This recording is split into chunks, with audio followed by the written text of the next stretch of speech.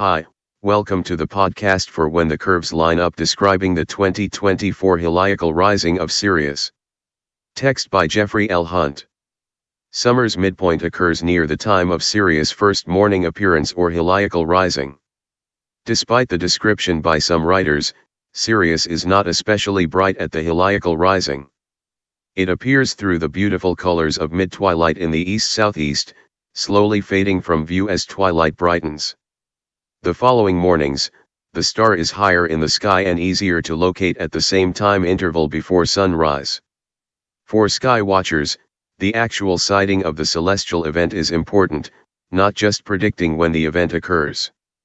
The theoretical date of the first appearance can be calculated, the visual sighting is compounded by weather and local geography. Sirius heliacal rising gathers the most interest for the readers of these articles and its connection with Egyptian calendars. Sirius is sometimes known as the Nile star, as its first appearance occurred at the time of the annual rainy season that flooded the river to start the agricultural season. For 2024, the following table, based on astronomer Jean Mu's equations, shows the predicted heliacal rising for Sirius for selected northern hemisphere latitudes.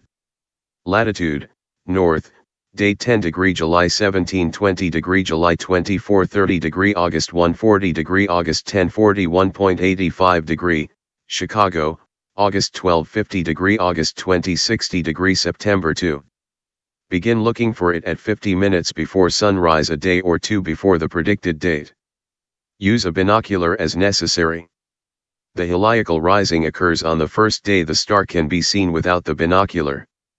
Sirius is part of an informal pattern known as the Winter Triangle, including Procyon and Betelgeuse. The shape is nearly an equilateral triangle. Finding Betelgeuse and Procyon shows the triangle's scale and helps locate Sirius. It should be noted that for southern hemisphere sky watchers, Sirius is still in the evening sky during late fall and early winter.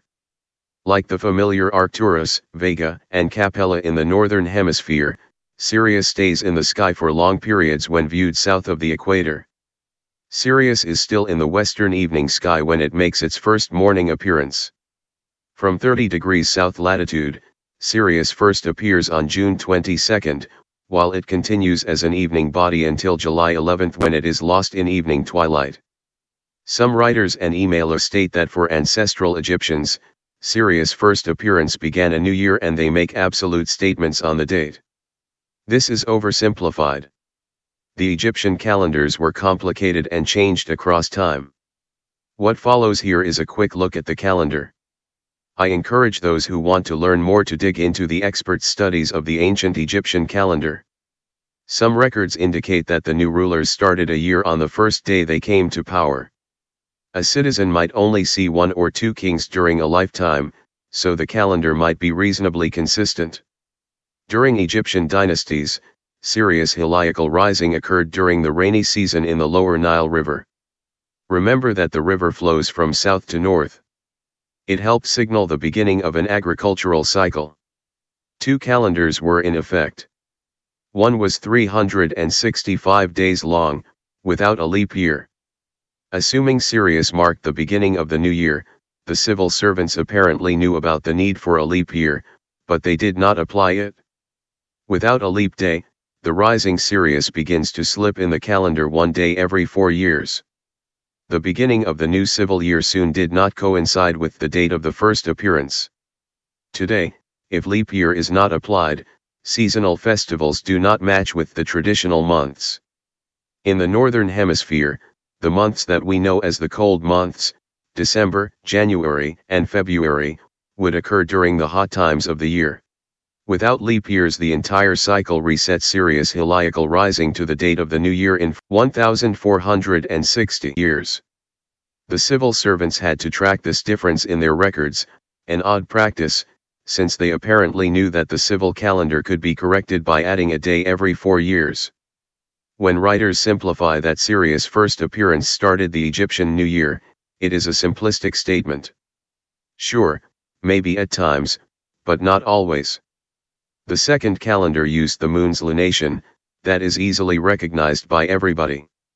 To account for the moon's cycle that is 29.5 days long, Months were 30 days, with 3 seasons: inundation, or rainy, winter, or growing, summer, or harvest.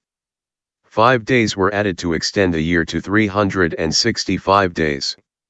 The month began on the day following the last appearance of the waning crescent moon. Festivals occurred at various months and the related offerings to the gods were specified. This worked for an agrarian society. The calendar was reset easily with the appearance of Sirius so that the seasons of flooding, planting, and harvesting were consistent with the weather patterns. The new year started at the beginning of the next month after the heliacal rising.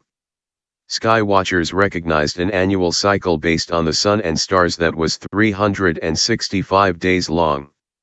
While the lunar cycle was used by the larger population, the civil calendar, based on the summer solstice and the zenith passage of the sun, was used by the civil servants, but the sun did not appear directly overhead for all of the kingdom.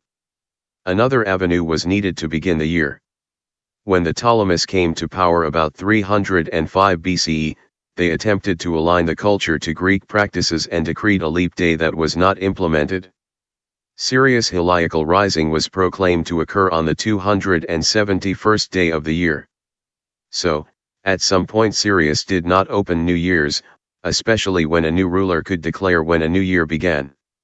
It seems, though, that the calendar based on lunar phases, restarted at the next new moon following Sirius heliacal rising, was the consistent mode of keeping track of the year's passings. This year, attempt to view Sirius at its heliacal rising. During morning twilight, venture to a spot with a clear horizon to search for the star's first morning appearance at your home latitude. Thank you for listening. Please read the articles at whenthecurveslineup.com.